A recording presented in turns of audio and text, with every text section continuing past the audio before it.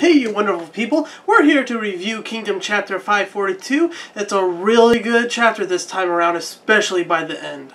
So this chapter starts out with all the left-wing armies of Zhao attacking the right wing of Qin, to the point that they're locking down the Aku army and Ohan's army. They are absolutely in control of the flow of the battle at the start of this chapter. And Osun sees this, and it actually draws concern that this is dangerous, so he calls for a messenger, and I'm going to save that for later because I am pretty sure it ties in with something else at the end of the chapter.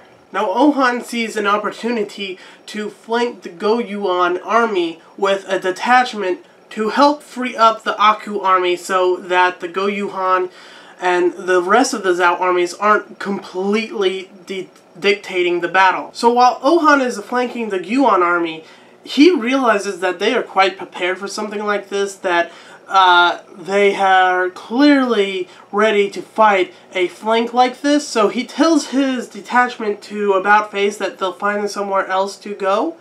But while they are retreating, that adjutant Banyu was dismounted and that he is surrounded by enemies.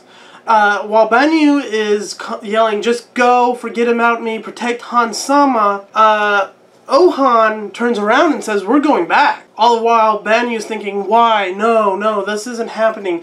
And he's about to get killed and stabbed, and he thinks this is all good because then Ohan will turn back around and keep going. Okay, we're in some meat now where we can actually discuss and not just recap. So, Banyu and Ohan.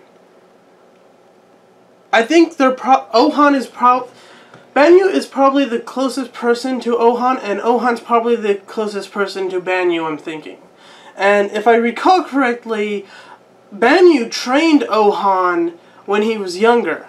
And Ohan turning around to risking his life to save Banyu just proves it to me that there is something there, because, no offense, but Banyu is not an exceptional soldier that him getting killed would be a great loss to his army. So Ohan is risking soldiers and himself to save someone that has sentimental value to him, which is really nice, and it humanizes Ohan. But at the last page of this chapter, I'm going to save it for a little bit later, but it makes me wonder something. So next is Shin shows up along with Koyukai, and they save the day. They save Banyu, and Ohan sees this. Now, Shin says, "Hey, I'm here to give you a hand, Ohan." But Ohan, he has a look, and there's even a bubble that says clench, where you can see that Ohan is clenching and tensing up. Now, there's a few reasons I see that he would be tense, because, one, when I said before that Osun was getting a messenger, well, I'm pretty sure the messenger was to go contact Shin and have him go to the right wing and help Ohan, or at least help the right army. And Ohan is the one who gave the order to retreat, so he may be feeling guilty for the one putting Banyu in that position and not being strong enough to save him, which would make him feel guilty and angry at Shin for being the one who saved him. Most people would be thankful, but Ohan, he's arrogant, and sometimes that can make you angry that you didn't do it yourself. And that brings me back to what I was saying about Ohan, that, well, I think it could, but I would be crazy. I hope to God not, but he could be, like, this image right here could show that he's starting to go down the path of, like, Sasuke Uchiha in Naruto. And I would not want that.